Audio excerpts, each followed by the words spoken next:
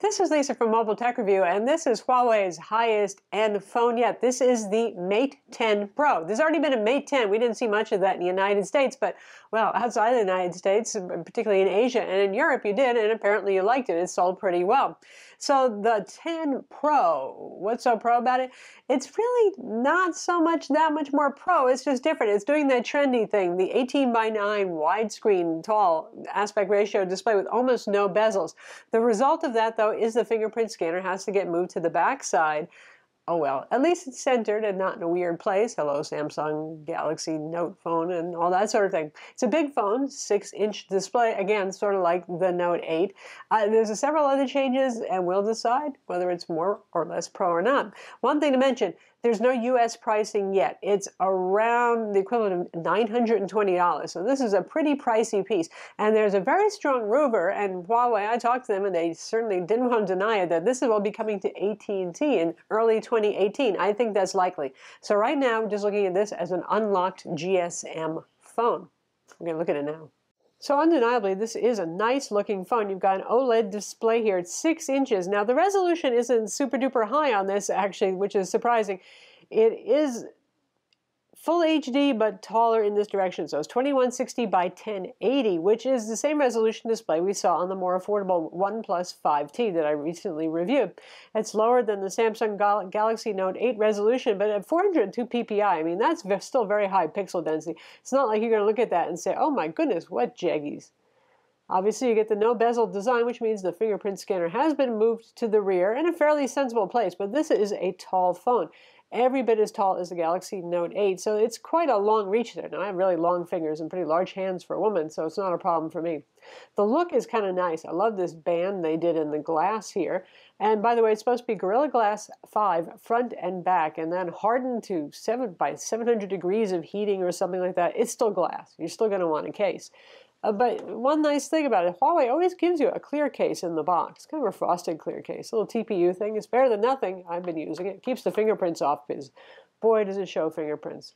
There's 3 colors available. There's a gray, titanium gray they call it, midnight black, and the mocha brown, which is the most interesting color certainly among them. It's a pretty nice looking phone.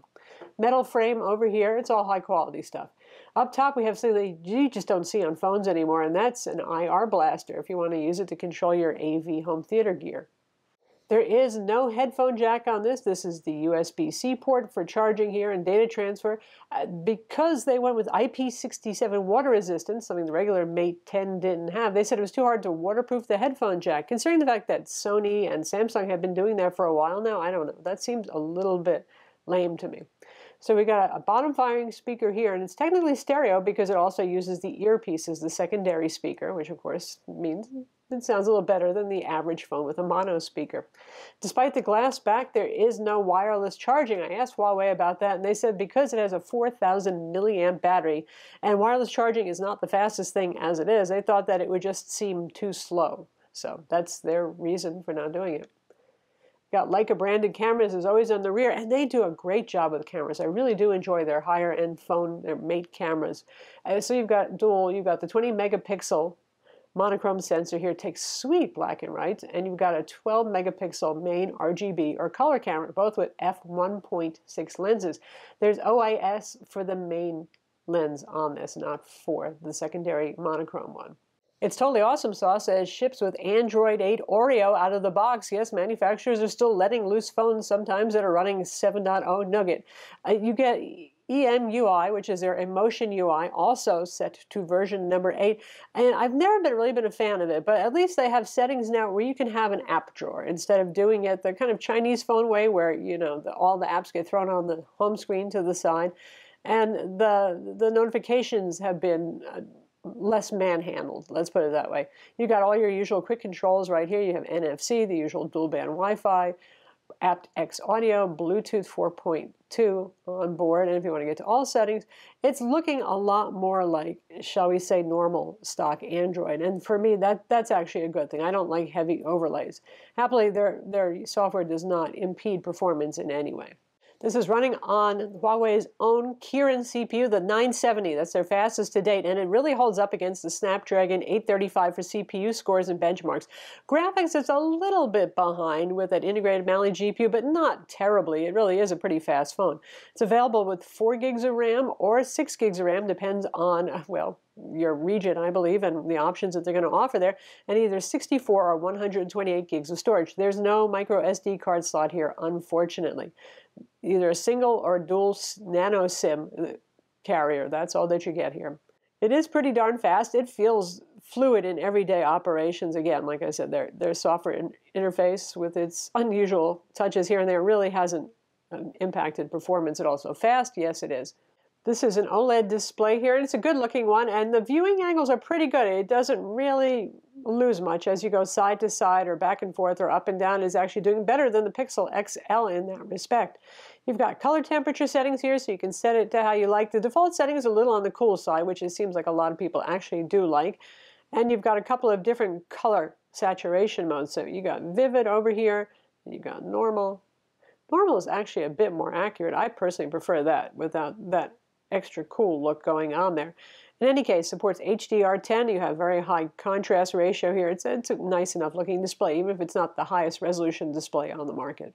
In terms of data speeds, this has an LTE Cat 18 modem. For those of you who follow those things, that's a very fast modem, potentially 1.2 gigahertz speed. So Snapdragon 835 is up to Cat 16. So they wanted to do one little better there. If you do get the dual SIM model, they both support 4G LTE. Sometimes that isn't the case with some phones, so that's important to know. Lots of LTE bands are available, and I suggest you go to their website to check for your particular country's bands are offered. Again, this is GSM only, not CDMA, so no Sprint, no Verizon on this one. Also, for an interesting little parlor trick, it can connect to a projector via cable, like a USB-C to HDMI, so you don't actually need a dock if you want to excite people with presentations on a projector.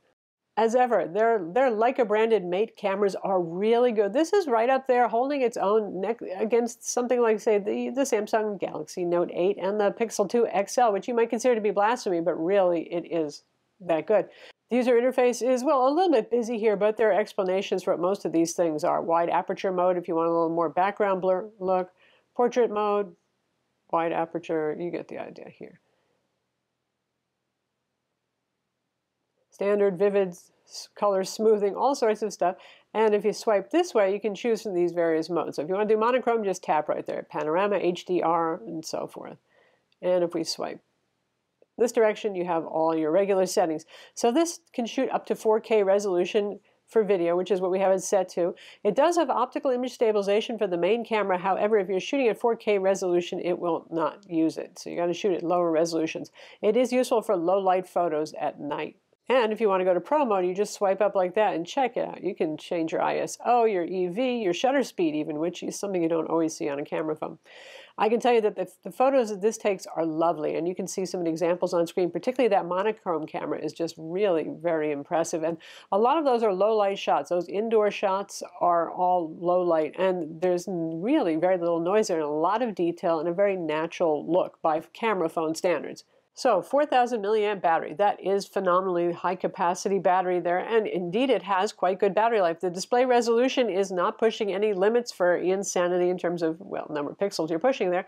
The Kirin 970 is obviously a fairly power efficient CPU, so I really couldn't find a way to kill this in a day. I mean, if I was out there playing Pokemon Go with the GPS active for hours, I guess I could, but with normal use, streaming videos, sending emails, browsing the web, all that normal stuff that we do with our phones, social networking, it just really goes for about a day and a half on a charge. Sweet. So that's the Huawei Mate 10 Pro. I mean, it certainly is a very nice phone, but that's a lot of money. It's hard to say what it would be priced like if and when it does come to AT&T, but even overseas, European prices, Australian pricing is not so bad. European pricing is a little on the high side. It's hard to say how well it's going to do. I'm sure in Asia it's going to sell real well in their home territory, probably decently in Europe as well. But it's up against strong competition. This price range, though, you're talking about the Samsung Galaxy Note 8, other high-end phones. For people who are actually considering an iPhone, there's even like the iPhone 10 not that much more expensive than this.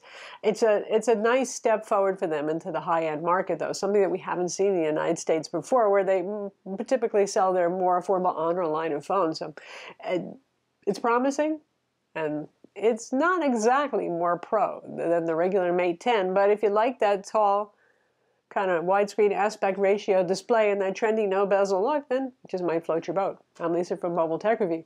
Be sure to subscribe to our YouTube channel for more cool tech videos, and thumbs up if you like this vid.